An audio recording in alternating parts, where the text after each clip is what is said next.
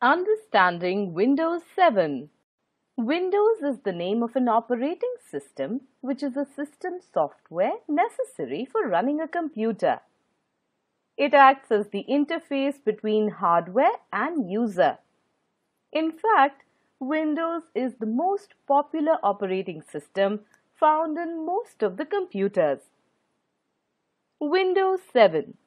Windows is a graphical user interface or GUI based operating system that enables you to start the system, manage various devices, administer your files, and allocate computer resources judiciously. The first screen that you see on switching on the computer after logging in is the desktop.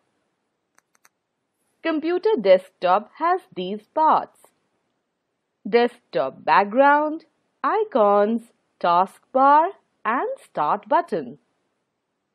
Taskbar is the long horizontal bar at the bottom of the screen. It contains icons of the most used and currently open programs. You can find Start button on the left corner of the taskbar. Working with icons. The small pictures we see on the desktop are called icons. They are pictorial representations of files, folders, and other computer programs. You can double-click any icon to open the related file or program. Some of the common icons on the desktop are computer, recycle bin, and network, etc. Selecting or deselecting an icon. To select an icon, single-click on it with the left mouse button. The icon so selected will be highlighted with background color. Click anywhere else on the desktop to deselect an icon. Opening an icon. Double-click on an icon with the left mouse button. It will open the selected program. For example, double-click the Paint icon to open Paint window. Now you can start using it. Opening the context menu. By right-clicking on an icon on the desktop, a drop-down menu appears. This menu is called the context menu. The context menu contains many options like open, cut, copy, paste, delete, rename, and properties, which can be selected by clicking on these menu items.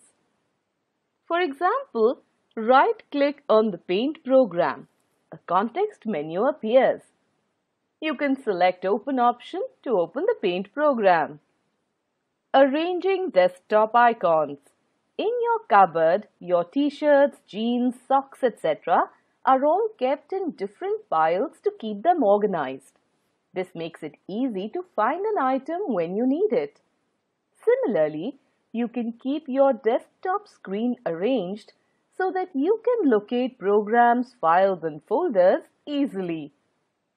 To arrange your desktop, right-click anywhere on the desktop, not on any icon. Select View option and then select Auto Arrange icons from the menu that appears. Your desktop will now be arranged. As you have selected Auto Arrange icons, whenever you will add a new icon on the desktop, your desktop will be automatically rearranged. Sorting desktop icons. Arranging numbers, characters, files, icons, etc. in ascending or descending order is called sorting. Desktop icons can be arranged in ascending, that is from A to Z, or descending order, that is from Z to A. To sort desktop icons, right-click on Desktop area, select the Sort By option. Sort By option will open another menu with 4 options: Name, Size, Item Type, and Date Modified. Name. This option is used to display icons in alphabetical order. Size. This option is used to arrange icons according to their size. Windows 7 shows the smallest files first. Item type. This option is used to sort desktop icons according to their type. Date modified. This option is used to arrange icons according to their date last modified. Latest modified icon will appear at the end. Select any one option to sort the icons on the desktop. Mouse pointer shapes. While you're working in Windows 7, you may observe that mouse pointer may change to different shapes.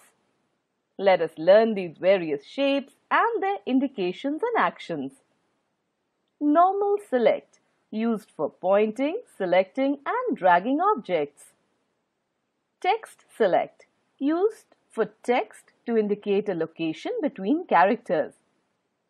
Working in background, used to point, click or select while a task completes in background. Busy pointer, used to wait for a window to become responsive. Four-headed moving pointer, moving pictures, toolbars, windows, etc. Double-headed pointer, for resizing window, picture or any other object. Changing the desktop background. You can change the background of the desktop by changing wallpaper. Wallpaper is the picture on the background area of the desktop. For changing the wallpaper, you can select it from the Windows gallery. To change the desktop background of your computer, follow the steps.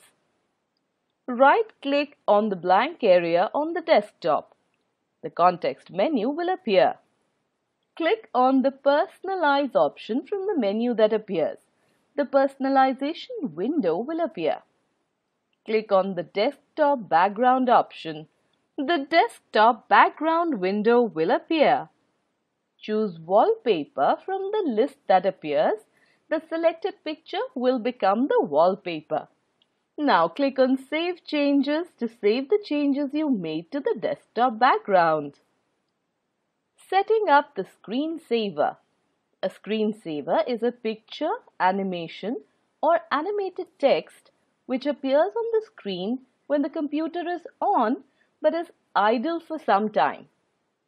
To set up the screensaver in your computer, right-click on the blank area of the desktop. Click the left mouse button on the Personalize option from the menu. The personalization window will appear. Click on the Screensaver option on the bottom right corner of the window. The Screensaver settings window will appear. Click on the bar under the screensaver. Choose your favorite screensaver from the drop-down menu that appears. We are selecting Bubbles here.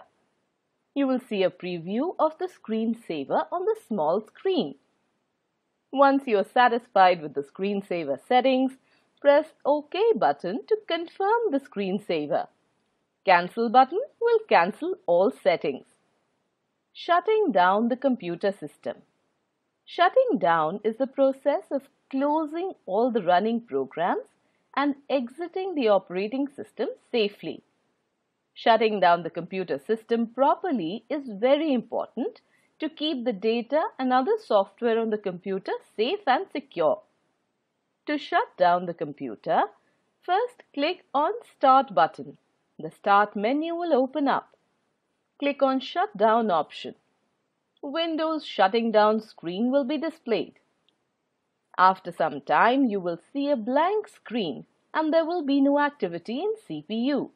The system has been shut down and it is now safe to turn the computer power off.